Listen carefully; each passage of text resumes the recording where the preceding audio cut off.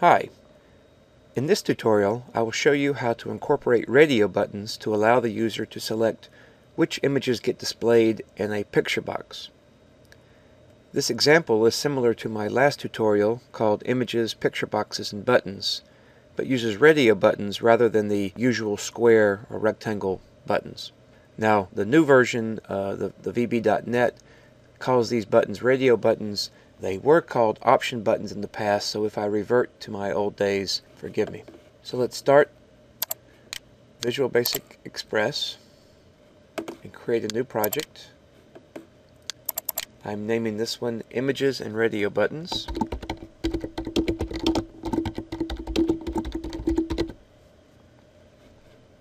In the usual place.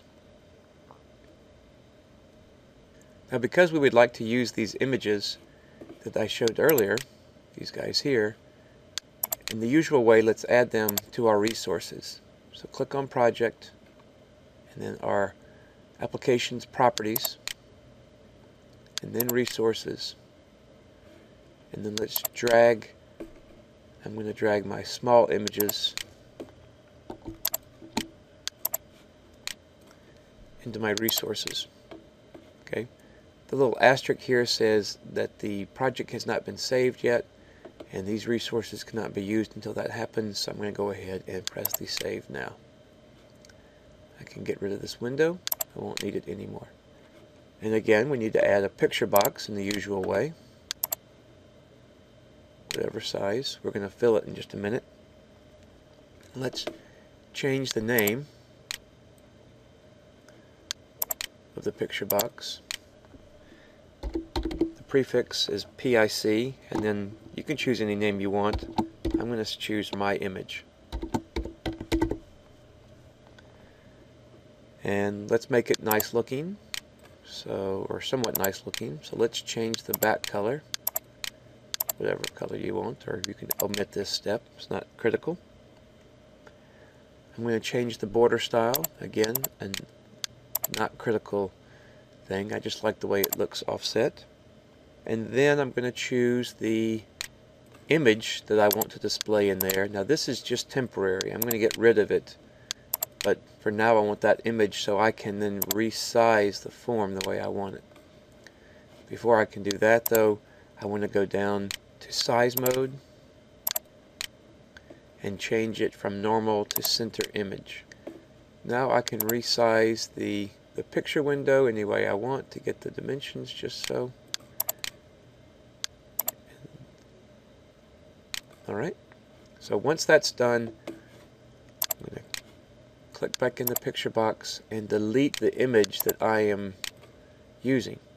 Now to do that, I'm going to double click on the name of the image, and then with my keyboard I'm going to press the delete key so it goes away. Next, we want to add some radio buttons so the user can select which image to display. First, we should add a container, which is below the common controls, and this container will hold our radio buttons, making it easy for them to move around, and this container will set them apart from other radio buttons if we choose to add them. So there are lots of containers, and I'm going to choose the group box here for this application. Just draw it over here on the side. The only thing we need to change on the group box is the text, and I'm going to say select an image. Hit enter, and you can see that the text here changes. Let's now put in 6 radio buttons inside the container, one for each image we would like to display. So the radio buttons are back here under the common controls. I'm just going to click inside the container and then place my radio button in the center.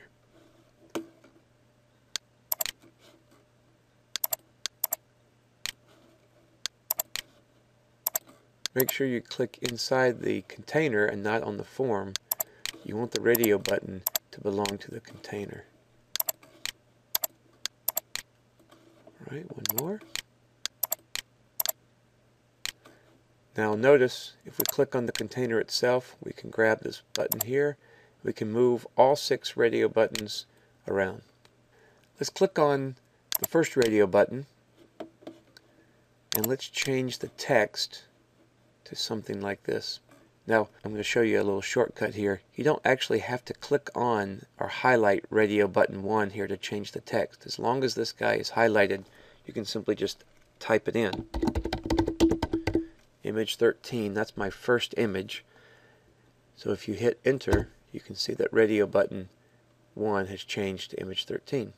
Now the text is the property highlighted, so if I go down to my next button, button 2, I don't have to click on the text at all. I can just start typing the text. Image 14. And do the same with the next button. And the next one. And so on. That's a nice little time saver. So we've changed the text of our buttons, but it's also nice to change the name so when we program it, we don't have to remember which one is radio button 1 and which one is radio button 2 and so on. So in the same way, I'm going to click on the name and now change the name. I don't know what the standard is, but I always use the OPT prefix for radio buttons. Again, the previous versions of Visual Basic called them option buttons, and so that makes a nice prefix, OPT, for option button. And then I want to change the name here to image 13. Hit enter, and then just do the same thing. Again, we don't have to select the name or highlight the name. We can just change it, OPT, image 14, and so on.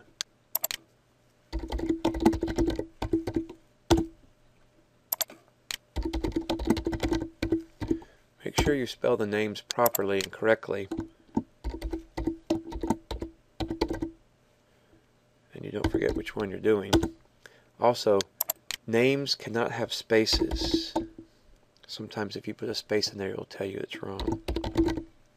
Image 18. Alright. Now, perhaps for cosmetic sake, I'd like to resize the container. And notice that if I grab the container and move it around, all my buttons move. And just to make it look nice, I'm going to resize the form. Alright, let's take a look at the most important property of the radio button, the checked property. So if we select a radio button, we can come down to checked and see that its property is equal to false. If we change that to true, it's not hard to imagine what happens. The little button is selected with a black dot inside. So let's run it and see what happens.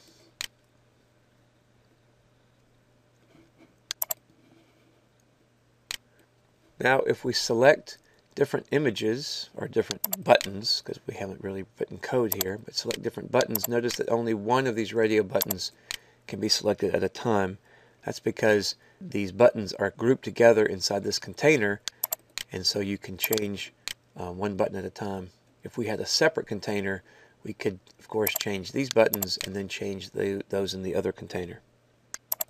Now let's add code to the form load. So the first image displayed is, let's choose image 15. So to do that, let's double click on the form and make sure you click on the form and not on the picture box in the container. So if we double click on the form, the form1 load method will open. This subprogram runs every time the application runs. So let's type in the code to change the picture box image to image 15. We just chose 15 as a random selection. See if you can do it before I do.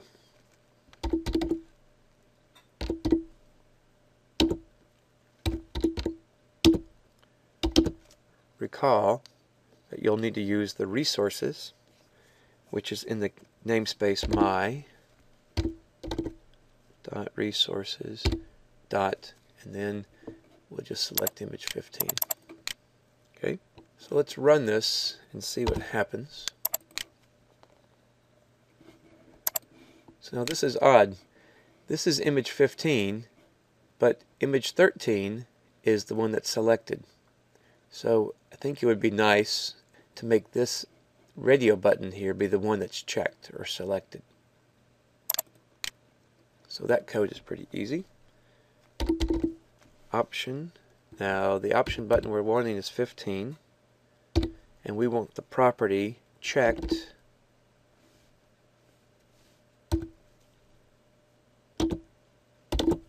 to equal true. Alright, so now if we run it, everything should be in sync. 15 is the image and 15 is the radio button. But notice that these buttons do not do anything. If I click on them, the images that they represent do not show up, of course. We haven't written the code for it. So let's do that now. So let's go back to the design window. Double click our radio button to add code behind that. So now when the radio button is checked or is clicked, then this check changed method will run. And we just need to add one line of code. We need to tell it that the picture box, the My Picture box, the image needs to equal picture 13. So my resources dot 13. There you go. Okay. Now we're going to use this same exact code for every one of our buttons. So to make it quick and easy, I'm going to highlight this line, right click and copy it. Going back to our design window, I'm going to double click on image 14. I'm going to paste it and simply change the 13 to a 14. Do this for every one. Again, pasting and changing.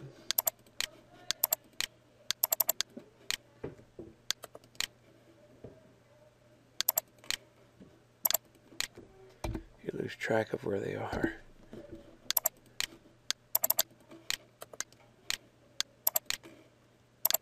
So 17, one more.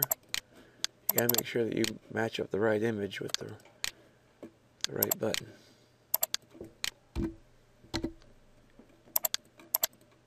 Alright, let's run that, see if it works. So image 15 was our default, it's our default button. 13, 14, back to 15, 16, 17, 18. How about that? Pretty nice, huh? Well, this concludes our tutorial on images and radio buttons. Join us next time for a little quiz. Thanks for watching.